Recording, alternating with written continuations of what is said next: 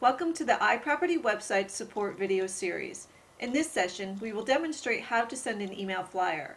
To begin, please log into your iProperty website's account. You can access the login screen by going to iPropertywebsites.com. The login button is located in the top right-hand corner. Enter your username and password and click Sign In. Once you are in your account, select the site that you would like to send the email flyer from. Click on the fourth tab over, Marketing,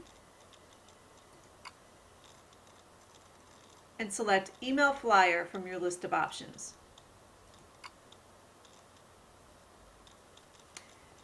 In the Send Email To field, type in the email address of the person that you would like to send the flyer to and click Send.